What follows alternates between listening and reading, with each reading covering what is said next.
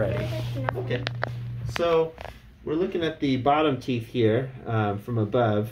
And what we can see mainly down here is this tooth here, which is a lower incisor, is pushed to towards the tongue there.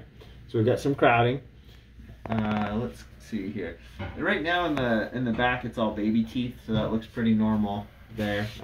Just to step back again. So the front 4 here are permanent. The next 3 are baby teeth on each side, and then the last ones are permanent. So the crowding's among the permanent incisors there. So like I said, on the back, on both sides, it's baby teeth, so everything looks fairly normal there.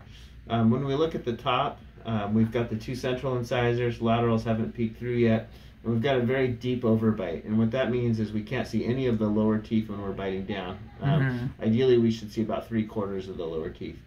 Moving up to the upper teeth, we can see these lateral incisors haven't poked through yet. They're maybe just about to or starting to poke through, but they haven't come in yet. They're probably a little bit short on space. In other words, the tooth is probably going to be a little bit bigger than the space available there. This side looks a little bit better.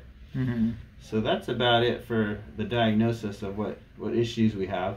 In terms of what we can do, there's going to be kind of 2 things we can do. One is we could wait a little bit for these lateral incisors on the top to start to come in to see what they look like. Sometimes we don't initiate treatment until we have enough of the teeth in so that we can see if there's a problem on top too. So in other words, instead of addressing the bottom and then 6 months down the road we figure out, oh, there's something going on the top too. Maybe waiting until we at least know what these incisors are going to look like before we initiate anything.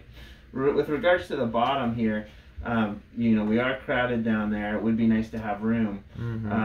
Sometimes what we'll do is we'll bracket the front 6 teeth, or we'll start with the front 5, make room for that one.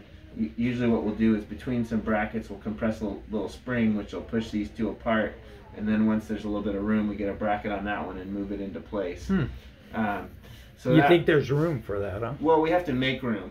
Yeah, so, I mean, you can make room. We can make room, yes. Wow. The other option, if we feel like we can't make room, then the other option is sometimes to remove a baby tooth. But when we do that, that's okay to do that, but we're just borrowing space and passing the crowding back to later, which is okay too. Sometimes we borrow space and realize there'll be crowding down the road to address as well.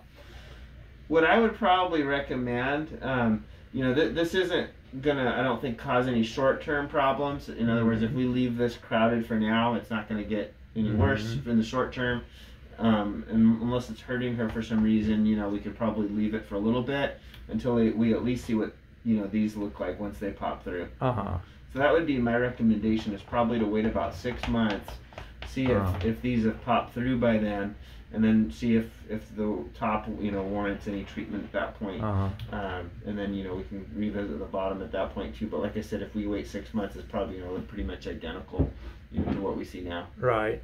So yeah, I think that's kind of the